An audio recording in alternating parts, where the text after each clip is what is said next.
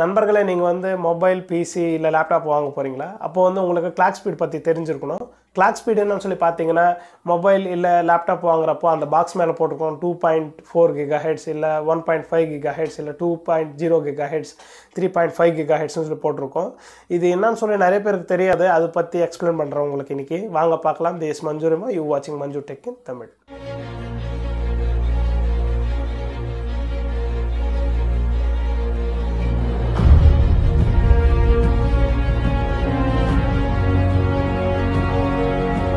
இந்த மாதிரி இன்ட்ரெஸ்டிங்கான technology information, tips and tricks and mind blowing apps பற்றி நீங்கள் தெரிஞ்சுக்கணுன்னா கீழே இருக்கிற சப்ஸ்கிரைப் பட்டன் அழுத்தி பக்கத்தில் இருக்கிற பெல் ஐக்கனை கிளிக் பண்ணுறதுனால நான் வைக்கிற அடுத்த வீடியோ உங்களுக்கு நோட்டிஃபிகேஷனாக வரும்.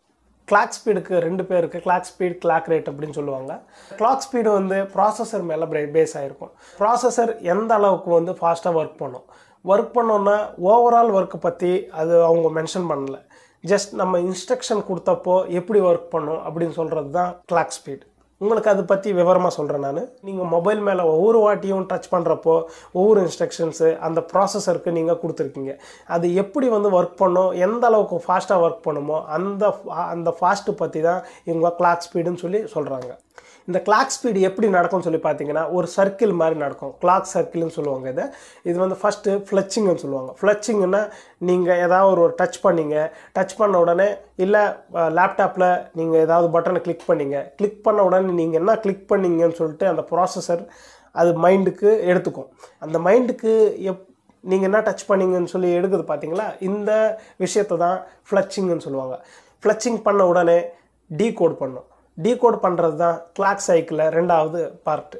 டீகோடுன்னா நம்ம இப்போது அது மேலே டச் பண்ண உடனே இங்கே டச் பண்ணியிருக்காங்க, இதை ஓப்பனும் பண்ணணும் அப்படின்னு சொல்லி நினைக்கிது பார்த்தீங்களா, அதுதான் டீகோடிங். Next executive. ஓப்பன் பண்ணணும் நினச்சிருச்சு, நெக்ஸ்ட் ஓப்பன் பண்ணுது. அந்த அப்ளிகேஷன் வந்து நம்மளுக்கு ஓப்பன் பண்ணி ஷோ பண்ணுது. இதுதான் வந்து எக்ஸிக்யூட்டிவ் முடிஞ்ச உடனே ஞாபகம் வச்சுக்கணும். இதுதான் ரைட் பேக்குன்னு சொல்லுவாங்க. ஃப்ளச்சிங், டீகோட், எக்ஸிக்யூட், அப்புறம் வந்து ரைட் பேக். இதுதான் ஒரு கிளாக் சைக்கிள்னு சொல்லுவாங்க. இது எந்த அளவுக்கு வந்து ஃபாஸ்ட்டாக நடக்குதோ அது பேர் தான் வந்து கிளாக் ஸ்பீட் அப்படின்னு சொல்லுவாங்க. கிளாக் ஸ்பீட் அதிகமாக இருக்குது, நம்ம ப்ராசஸர் நல்லா ஃபாஸ்ட்டாக இருக்கும் அப்படின்னு சொல்லி நினச்சா கண்டிப்பாக கிடையாது. ஒரு அப்ளிகேஷன் நீங்கள் ஓப்பன் பண்ணிட்டீங்க, ஓப்பன் பண்ணுறப்போ ஃபாஸ்ட்டாக ஓப்பன் ஆச்சு, இதுதான் கிளாக் ஸ்பீட். பட் அந்த அப்ளிகேஷன் ஓப்பன் பண்ணதுக்கப்புறம் ஃபாஸ்ட்டாக ரன் பண்ணோன்னா கண்டிப்பாக இந்த கோர்ஸ் எவ்வளோ அதிகமாக இருக்கோ அந்த அளவுக்கு வந்து உங்கள் அப்ளிகேஷன் ரன் ஆகிறது ஃபாஸ்ட்டாக இருக்கும். இந்த கோர்ஸ் பற்றி நீங்கள் தெரிஞ்சுக்கணுன்னா என் டிஸ்கிரிப்ஷனில் ப்ராசஸரில் எத்தனை கோர்ஸ் இருக்கும், அது எப்படி ஒர்க் பண்ணும் அப்படின்னு சொல்லி போட்டிருப்பேன். அந்த லிங்க் மேலே கிளிக் பண்ணி அது எப்படி ஒர்க் பண்ணும், எத்தனை கோர்ஸ் இருக்குன்னு சொல்லி நீங்கள் தெரிஞ்சுக்கலாம். இந்த கோர்ஸ் மட்டும்தான் காரணமே கிடையாது. இன்னும் கொஞ்சம் ஜிபியு இந்த மாதிரி சில ஐட்டம்ஸ் எல்லாம் இருக்கும். இதெல்லாம் வந்து பவர்ஃபுல்லாக இருந்தால் தான் உங்கள் ஆப் வந்து ஃபாஸ்ட்டாக ரன் பண்ண முடியும்.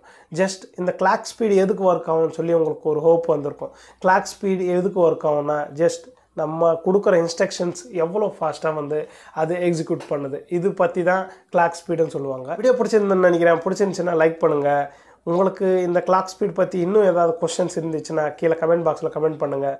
இது பற்றி உங்கள் ஃப்ரெண்ட்ஸ்க்கும் தெரியணுன்னா கண்டிப்பாக ஷேர் பண்ணுங்கள். நன்றி, வணக்கம்.